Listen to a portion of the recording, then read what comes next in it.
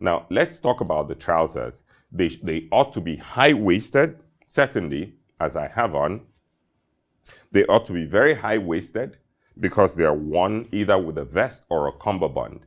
So they need to be high enough to cover or sort of to meet the vest or the cummerbund. So one, they ought to be high-waisted. They could be pleated or not. They need to be plain hem. The bottom needs to be plain hem. In other words, no cuffs. All formal trousers come without cuffs. No back pockets. The back pockets or the back should be completely plain. Shouldn't have a back pocket. And you should have braiding on the side, as I have. And the braiding has to be done in the exact same fabric as the material or the fabric on the lapel, just for congruence.